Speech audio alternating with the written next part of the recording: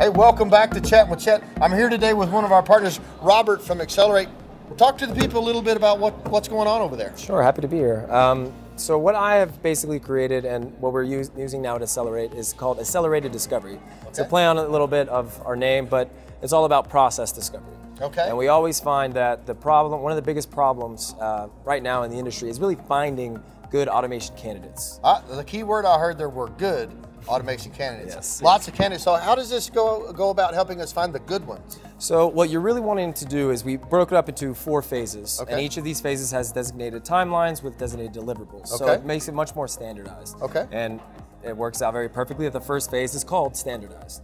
So the point of that is really just to understand what we mean by a department, by a functional area, by a process, and by a task. So we're defining all the terms. We're setting the stage for the forward. Okay? You'd be surprised how hard that is to do. Absolutely. And then as well, we want to identify the parties involved. So okay. Too often when we're doing process discovery, we only talk with the stakeholders. Right. Now they can give you a great macro level view, but very rarely are they able to tell you all the processes that they have in their department. Right.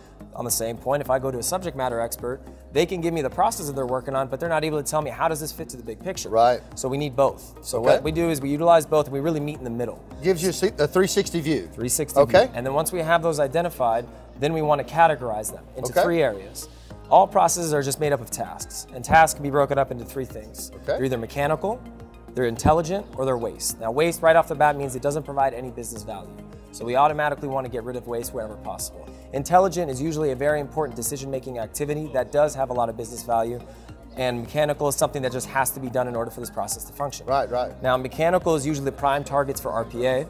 Intelligent is usually a prime candidate for any type of AI or ML technology, as well as some have use cases for OCR and RPA, but it's not as common. So we want to categorize those, and we want to then apply our, obviously proprietary, feasibility assessment based upon that, and dependent upon the motivators. Now, some clients, they don't want just FTE reduction. I want capacity. You know, I want you to increase my productivity. Cost avoidance, risk avoidance, exactly. all those things. All those good things. So, depending on what their motivators are, now that we have the 360 view of how it operates, and we have all the metrics involved for each, we now want to organize them and create our automation pipeline, which is what the 3rd and 4th phase are. Organize and rationalize. How long does this take to do? How long does it take to go through these phases? So that's one of the more important things about why it's been very popular, is that it has fixed time frames. So we've done a couple of engagements thus far. We just rolled this out over the summer, but it's anywhere from a 6 to 8 week time frame. Sometimes it could be as quick as 4. It is dependent upon the department size, right? Sure. And very often you'll find if you have a department with 800 people, it's not really a department, right? So that's a division. Yeah, so we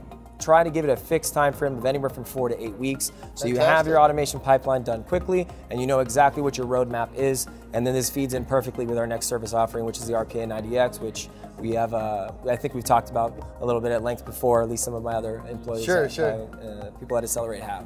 So folks, we've got people here, we're going to help you categorize, we're going to help you define, we're going to create the roles, we're going to go end to end in a matter of weeks. Leave the customer with a complete pipeline and maybe implement it for them if they need some help getting it done. That's the plan. Robert, thanks for coming, and thanks for watching Chat with Chet, and we'll see you next time. Thank you.